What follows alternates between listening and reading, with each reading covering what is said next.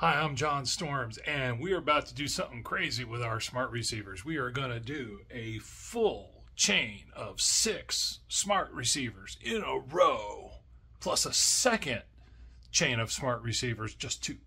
But this is kind of playing the bigger and better game as part of the big experiment and learning exercise for the Falcon smart receivers. But before we get started, please subscribe to our channel, give the video a like, and if you could, give us a comment. That really helps the algorithm so that other people can find the channel as well. We really appreciate it. Thanks. Okay, so in this configuration, we're going a little bit crazier. So what we're going to show in this configuration is a full chain of smart receivers. So you can have up to 6 smart receivers in a single chain. So in this configuration, I got my computer talking to the F48v4. Then on port 1 through 4, we have an SRX1 that's then daisy chained to another SRX1, daisy chained to another, and ending with an SRX2. Okay, the SRX2 counts as 2 receivers even though it's on one board. Okay, so we go and we set the little dials to A, B, C, D, and then E on this one, plus we set the terminator switches on this guy. Okay, and that will spray a whole bunch of ports across that. Then just for funds, because we have the extra receiver board, we are going to put the other SRX2 receiver board on ports 5 through 6. Even though it's one board, it's still a receiver chain, and it's a chain A and then B. So we set the dial to A, and it consumes both A and B, and we set the terminator switches. Okay, and then we'll have some fun experimenting with that.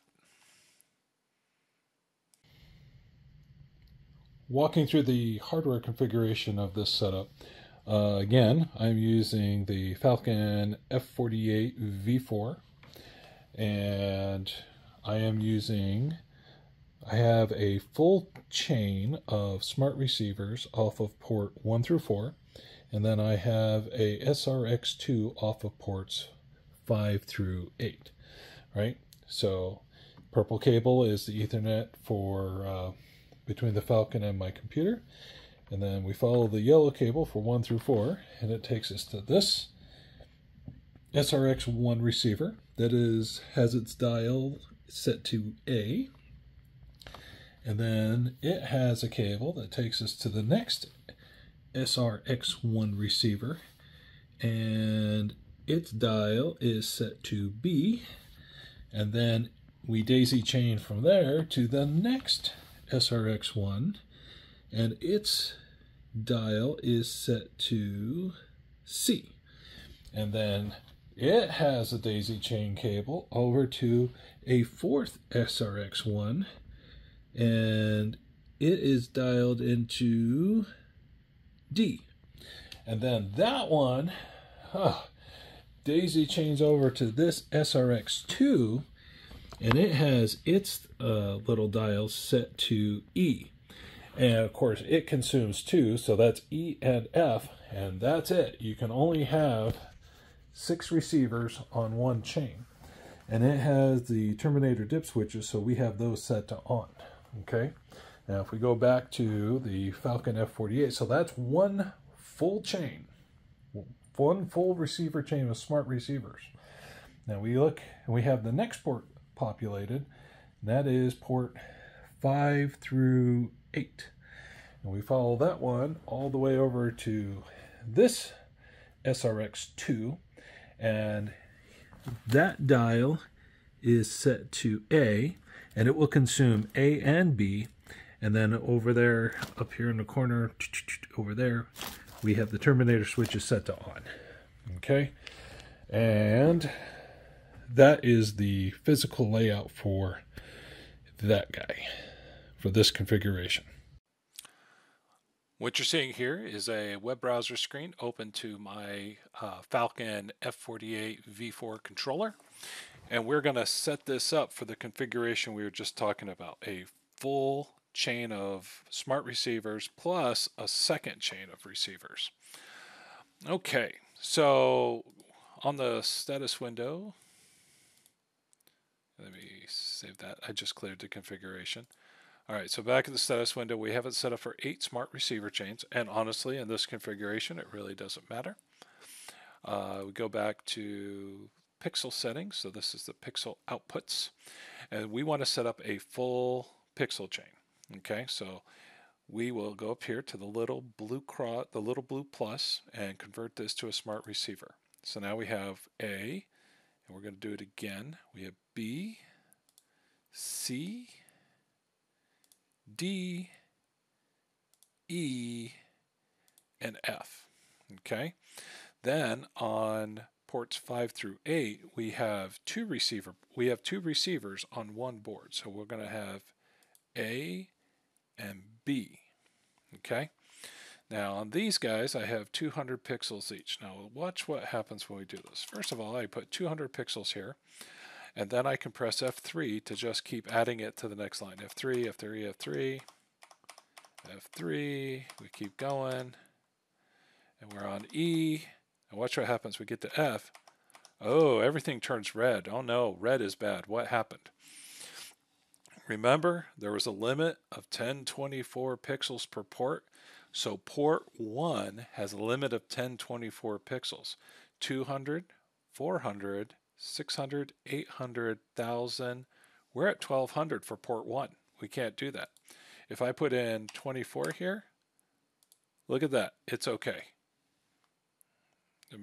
So 24 here, and if I did F3, F3, F3, see that? Now if I put 25 here, that's not allowed. So I have exceeded the port limit. So when it says 1024 per port, that includes all the way through that receiver chain. Okay, so what I'm going to do here is I am going to set this one up for 100. Okay, even though I have 200 on there, I'm just going to set up as 100. And now we're fine. Okay, now on 5, we're going to set that up with 200. Right? Nope, not 201. I don't like the little buttons. I keep hitting them and messing things up. And 200 for each of those. Okay. And they're all at 40%. I want this to be at 30%. I change it to 30, and now I hit Shift F3, and it carries that 30% all the way through. See that? F3 and Shift F3, those were little tips we picked up at the Florida Mega Mini from Keith Wesley's class on advanced Falcon controllers. All right, so we save our configuration. We go over to test. This is the moment of truth, right? And I check to see we got, here's all A through F for the port 1, and then A and B for 5 through 8. Okay, so we hit enable. Oh, thank goodness, it's working. Okay, so here we are so we got the full setup. See, I'm doing all my testing on my my pebbles or seeds or fairy lights, and so I'm testing the smart receivers at the same time. So right now, all of those smart receivers are going. So the chain goes from him to him to him to him to him to him, and then he's on his own chain, right? So this guy represents ports 5 through 8.